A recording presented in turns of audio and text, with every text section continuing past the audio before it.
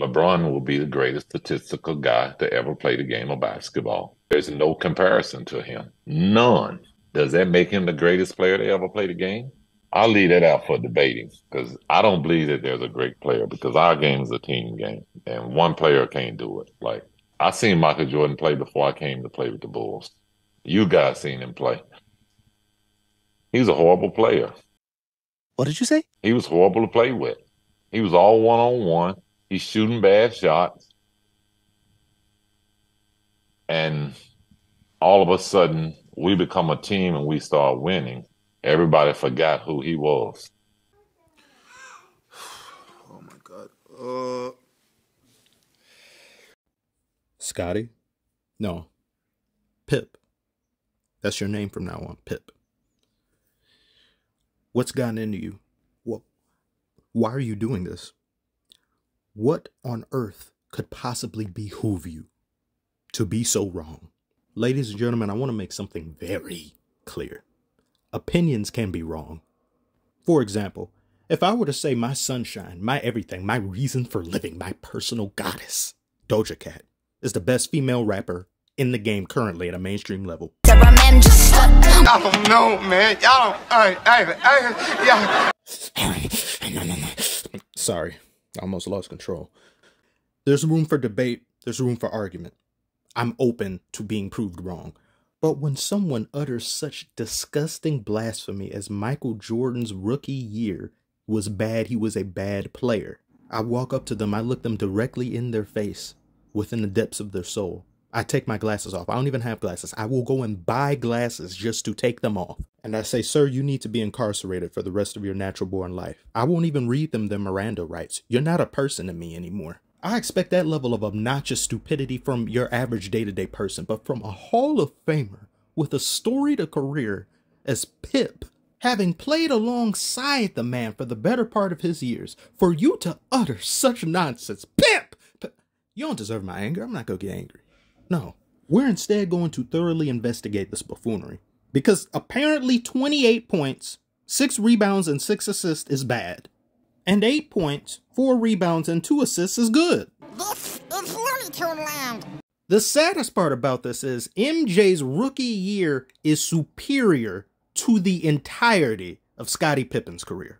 Imagine getting outplayed by a rookie for 17 years. Then having the audacity, the unmitigated gall, 20-something odd years later to say he wasn't very good. He was a terrible player. He didn't know team basketball. And then all of a sudden we started winning? Did Jerry Krause or Phil Jackson go and collect the Dragon Balls and make a wish to Shenron saying, let us be the best dynasty ever? As you wish. Farewell. Larsa, please come back. Get your Hall of Famer. Put him in check. Stop letting MJ Sung bang down low with you. Please. Tim Legler put it best on ESPN. He's one of the few people I just genuinely like all the way through. He hasn't really said anything ridiculous or foolish or for entertainment purposes like some of the other people on there. He said it's ridiculous to speak this way. You've lost all credibility, Pippen. You're hurt. Hurt people hurt people. And I know you still feel some type of way about the Last Dance documentary where Jordan had that moment and talking about you not rising to the occasion. You didn't want to go and get up because you wanted to take the last shot and you did it. And he's like, well, he wasn't on the team then, so why is he talking about that? Because he can! Then talked about how, oh, the Last Dance documentary was all about Jordan. This is a team game. This is a team basketball. It's never just about one player. If it wasn't about Jordan, people wouldn't have watched it. You probably had more people tuning in to see Dennis Rodman's exploits than to see Scottie Pippen's. Let's just be honest. Let's be real. People would have found that more interesting than anything Scottie Pippen had going on. And it's no insult against him. It's just that's the way some people are. They're into buffoonery and fuckery and things. So when you offer something that is an expose or behind the scenes new footage that we've never seen before of who many people consider the greatest player of all time, of course they're there because of him. And it's not like you didn't have numerous episodes where they showcased your defensive brilliance.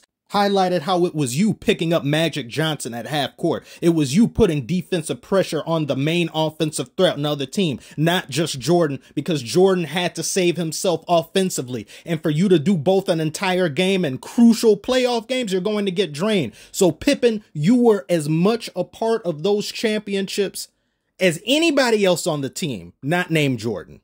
When Jordan left, you couldn't get over the hump. When he came back, you were able to go to the finals 3 more times. And Jordan has numerous times repeatedly praised Scottie Pippen, says, I'm not who I am without Scottie. Scottie played integral roles in those championships, but the only difference is this isn't a 1A, 1B scenario. This isn't Batman and Batman teaming up together like it was later on with Kobe and Shaq. This is Batman and Robin definitively. And you barely get up to Nightwing level at times. Jordan simply did not need you as much as you needed him. And I thought after Pip got through selling his book, talking shit about Jordan on Kelly and Ryan and everywhere else that'll have him, and the only reason people are even interested in the book is because he's talking about Jordan in there, I thought he'd chill out and stop. Okay, so you want to make money off of this book.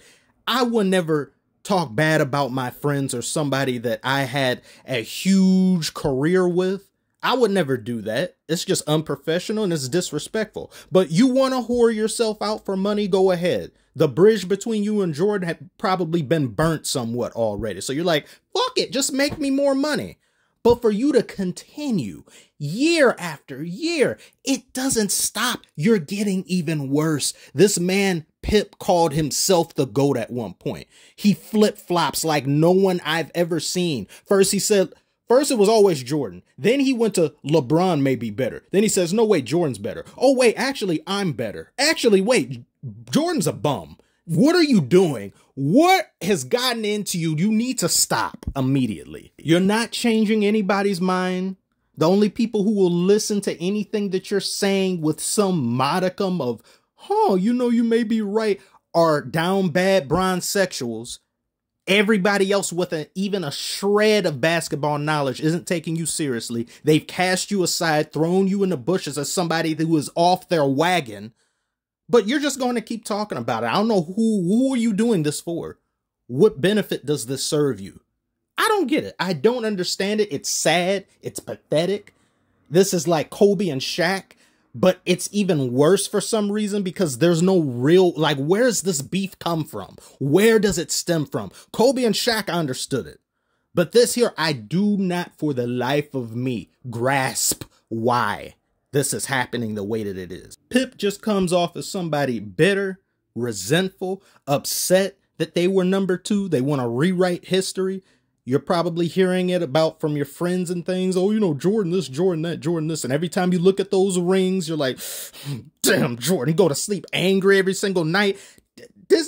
You're going through a lot right now emotionally, Scottie. I get it, but that's no reason to disrespect others. Chief among them, your teammate who's constantly put you on a pedestal. I ended up yelling and getting angry anyway. That's more than Pip deserves. I promised myself I wouldn't, and I did anyway. I'm not going to, this is done. I'm not letting this go 10 minutes. I could pull a typical YouTuber thing. Like and subscribe, but wait, I want to talk to you about my sponsor. No, it's over. We're done here. I want to thank you so much for watching. What do you think about Pip? Is he off as rocker? You think he has some merit or point? You're wrong if you think that. But I believe in freedom of speech and I don't delete comments. So you can go ahead and leave your blasphemy in the comment section if you want. So like, comment, subscribe if you're new. Thank you so much. I'll see you on the next one. Oh my God.